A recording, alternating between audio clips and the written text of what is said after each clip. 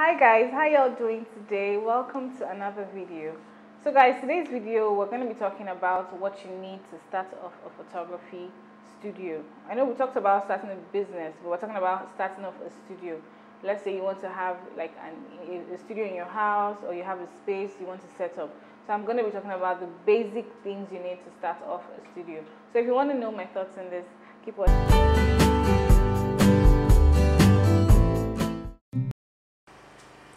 So for the purpose of this video, I'm just going to be talking about the basic things you need to start off a photography studio.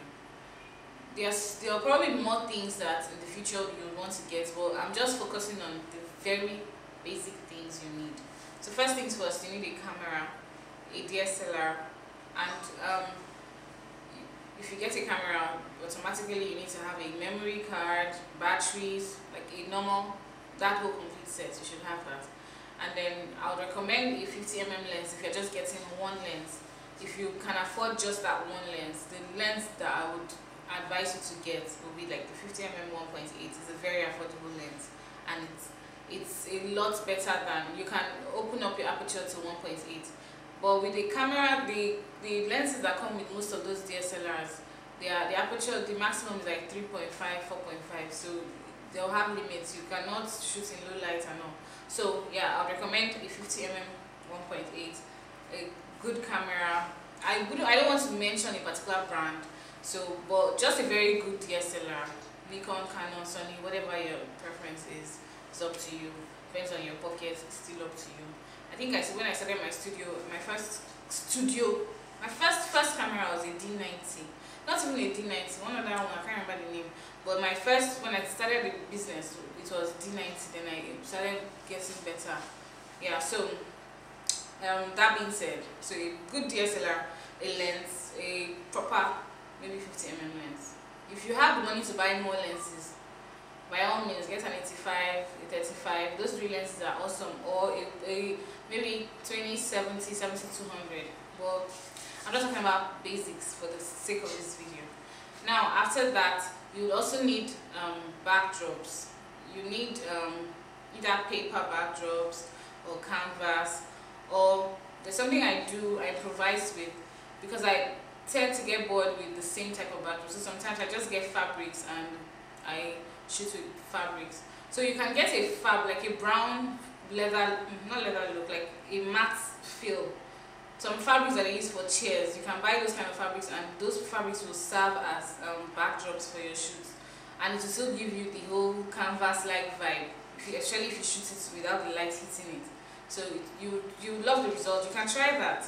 So if you can't afford to buy the canvas yet, you can buy the fabric, maybe like the ones that are a bit wide, so you position your subject in the middle, and that will save you the money for getting a proper canvas. But with time, for your brand and all, you should get good canvas, paper, etc. But I'm talking about basics now. So if you don't really have the money, a piece of fabric that is dull faced can serve as a backdrop. Now if you want to hang your backdrop, you probably need a backdrop stand, or you just need to tape it to the wall if you have a proper wall. So you can tape your backdrops to the wall. But for paper backdrops, I doubt if you can tape. Okay, you can still tape paper backdrops. You can roll it down and tape it from. So yeah, if you can't afford to get a stand, you're starting out now, so maybe no stand where you can tape it to the wall, but you have to have a wall where you can tape it to. Yeah, so backdrop stand, or a tape. Then you also need a stool where your subject can sit on, and yeah, you need a stool. There are some rectangular boxes you can make. You can make 2-3 of those, and they will serve you very well. They are not so in your face, so even if you use it for 10 clients, nobody really notices the stools. But if you make a very elaborate kind of stool or chair, people will notice that. By the time you've shot 3-4 persons with it, your work just looks the same. So, but if you have those simple stools, they just get lost in you. Nobody really notices those type of simple stools. So, and they are very important. You might want to photograph a couple. One person is sitting, one person is standing. Both of them are standing. It all depends on you. So yeah, just get a stool. And then you need a system, a computer, a laptop, a desktop, whatever you can have, and you need the software to edit your pictures with. You need Photoshop, Lightroom, Capture One. It depends on you. I don't even know how to use Capture One. Anyways, so but it depends on you. the softwares that you've learned with what you want to use to edit, you need to install it on your computer. So when you photograph, you edit with your system, email to your clients. So you need that. You need an internet source. You need a small music box. Maybe just something, Bluetooth speaker or something. So when you're photographing your clients, the sound is just making them feel more comfortable. Yeah, and then for your camera, you need a trigger, because if you're using an external light source, you need a trigger to trigger the light source. Yeah, so finally, lighting, very important. That's like the most important thing for studio photography. If you want to do natural lights, you can totally do that if you have a big window source. I've seen amazing studio photographers that take awesome portraits with just natural light. So if you have a large window source, you can totally do that. And even if you don't have a window source, you can get a strobe light and get a large umbrella to diffuse the strobe light.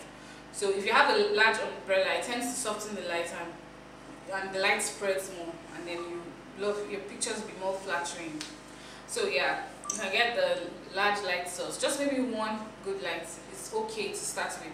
For the longest, I shot with one light source when I started my portrait. It's now that I experiment with 2-3 light sources, but of course you can totally, we're talking about basics here, so yeah, one light source is fine. But you need reflectors, and if you can't afford to get a reflector, you can make do with the DIY versions. You can use there's this foam core, I think they call it what did you say to them? What? Floater. When you buy like furniture, they normally have it inside the carton. It's just white, and if you buy like a very big TV screen or a refrigerator, I don't know about refrigerator, but I know when I bought the TV, it was there.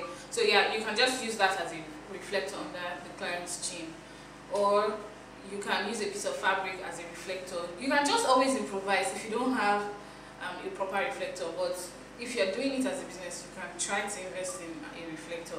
But all the things I'm saying are just basic things. Let's say you are traveling to one city now and you want to do portraits for the clients, and you cannot carry the entire studio. These are the little things that you can go with. Or you are just starting out a business and you just have very little money. This is what this video is for. I hope that makes sense. Anyway guys, thank you so much for watching my video. Please subscribe to my channel, click the like button, share, subscribe, all the good stuff. Thank you so much. Have an amazing day guys.